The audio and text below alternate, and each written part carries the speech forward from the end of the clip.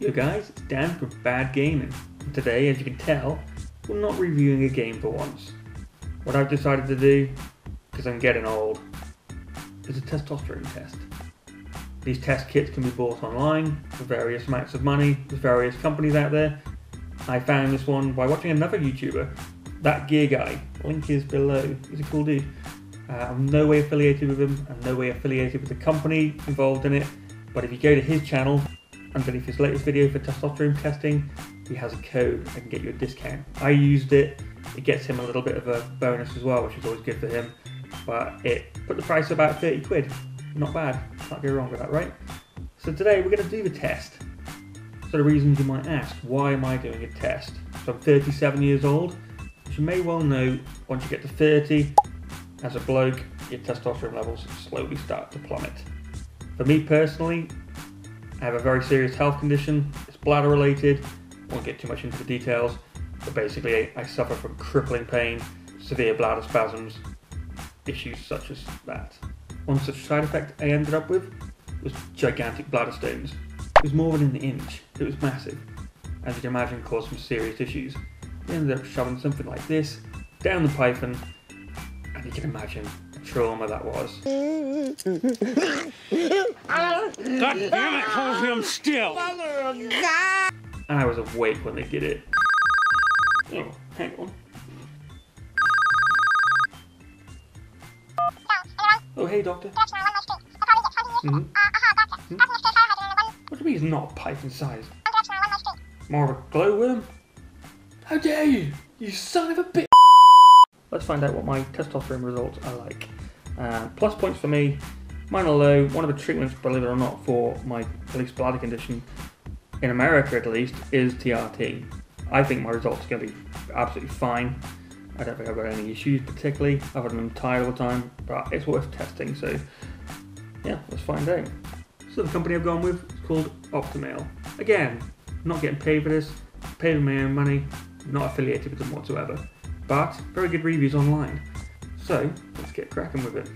Optimale Capillary Blood Collection Kit, gold. Gold! Don't know what the gold's for, but you know.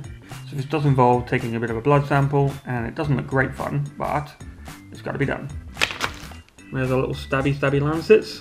Again, I might not be using these. Well, I'll use them to begin with to show you how it works. And if I find it's too slow, because the one thing I have noticed online, it can take up to 15 to 20 minutes to squeeze enough blood out of your finger. So I might be finding another method censored for YouTube. There's our instructions. And here is the vial. Send it all back in this packaging. The whole thing goes neatly back in this packaging, and you send it back. So the idea is, general idea, collect blood, put blood in this vial, send it back in the sample collection bag. Pretty much just goes in the post same day, so you got to make sure you do this between 9 and 11 o'clock in the morning, ideally closer to 9, and send it off the same day, before 12, ideally. Make sure the postman can get it out there. And they recommend a Monday to a Wednesday, obviously, because the labs are closed on a Friday. So you want to make sure you get your test results back accurately. So once we do get the results back, we will do another video. So let's get to the bloodletting / torture. So with this thing, it's literally a case of press on your finger, in you go. Immediate blood, hopefully. That's the plan. So they recommend being on the inside of your ring finger. I'm a guitarist occasionally, so I'm not going to use this one. I'm going to try and do it on this finger. And it's recommended to stab it about there. And then hopefully we can squeeze the blood out. We're going to try it anyway, so yeah.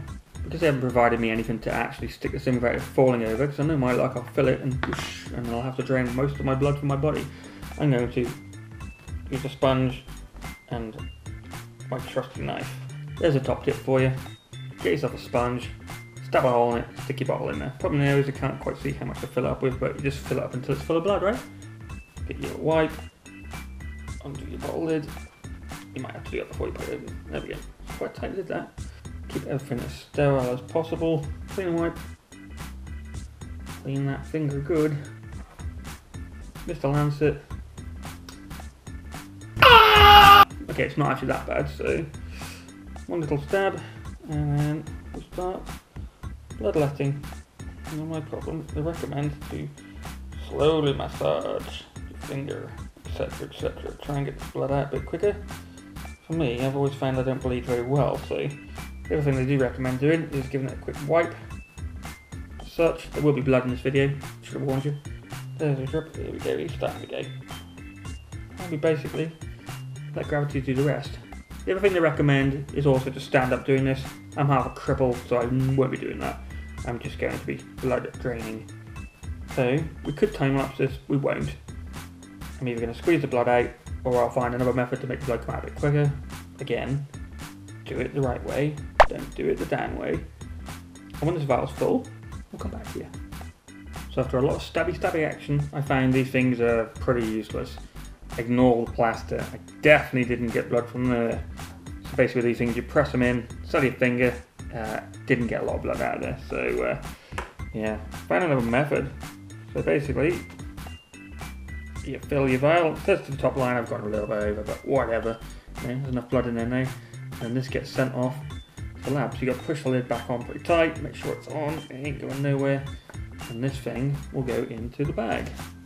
Very crucial to remember to put on your little labels, otherwise they will not accept your blood sample test. So let's see if I can get it on somewhat. That way they know whose blood's who. If you send it off without that, you will not get your sample back. So bear that in mind. Once you've done that, that can go in your little bag. So I suggest pinching it because it's pretty hard. It's all trying to stick itself together. Drop your little sample in. One sample ready.